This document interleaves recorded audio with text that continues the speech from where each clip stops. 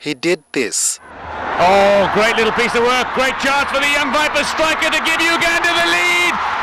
The defensive error. Now, he is this. A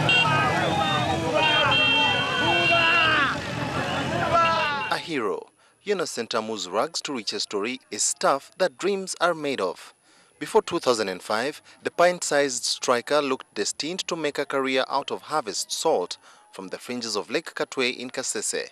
Today, the 19-year-old centre forward is the talk of the nation.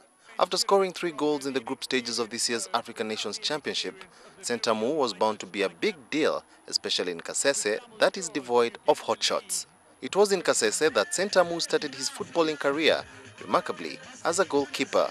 Sentamu only started playing as a striker when he was asked to replace his teammate on the St. Juliana school team who had suffered an injury.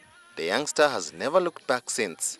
On his return to Kasese this week, Sentamu was feted by speaker after speaker. One of us is a star, is a hero, and we shall give him all the support that he requires. Viva Uganda! Viva the Cranes and Viva Kasese. The youngster says he has never forgotten his roots.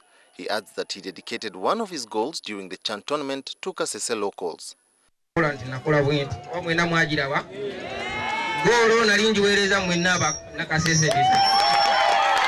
Sentamu has also vowed not to lose focus as he bids to further his footballing career.